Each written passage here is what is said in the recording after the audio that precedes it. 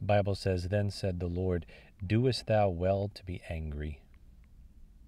Does it really do you any good to lose your cool, to shoot out the lip, to blow your top, to have steam come out of your ears, to get mad beyond recognition?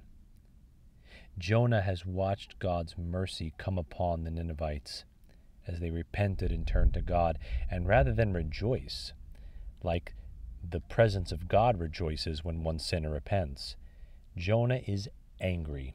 Jonah is bitter. Jonah is fuming. Why?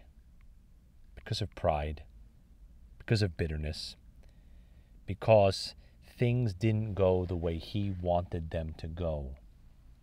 That gives rise to pride, which turns into anger because you don't get your way.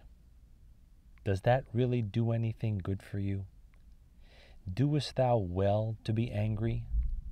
The Bible says, "Be angry and sin not," because when you get angry, it is so easy to fall into sin, to shoot out the lip, to say something you'll regret, to harm or destroy something gentle or precious in your path. Doest thou well to be angry? Commit your care to Jesus Christ. Commit your day to the Savior who ordains and orders your steps. Trust Him and try to keep yourself, by God's grace, from being angry, because it doesn't do you any good to get angry anyway.